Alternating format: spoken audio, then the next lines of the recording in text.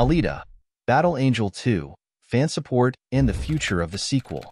Alita, Battle Angel, the 2019 film directed by Robert Rodriguez, has gained immense fan support since its debut. The film, based on the Japanese manga series, has left fans eagerly awaiting a potential sequel, and the director, Rodriguez, has expressed his continued interest in bringing the story forward.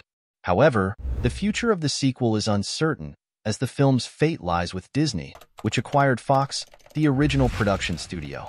Despite the uncertainty, the cast and crew, including Christoph Waltz and Rosa Salazar, have expressed their hopes for a continuation of the story. The first film sets up a potential sequel, leaving many questions unanswered about Alita's past and the mysterious city of Zalem. Rodriguez and James Cameron, who collaborated on the original film, had plans for a sequel and a complete story arc, with Cameron providing extensive notes for a potential trilogy. While a release date has yet to be announced, the process would likely take several years. No footage or trailer has been released, as there is no official greenlight for the sequel. Fans are encouraged to show their support to Disney, as it may influence the decision to move forward with the project. In conclusion, the fan support for Alita, Battle Angel 2 is significant, and the film's creative team has expressed interest in continuing the story.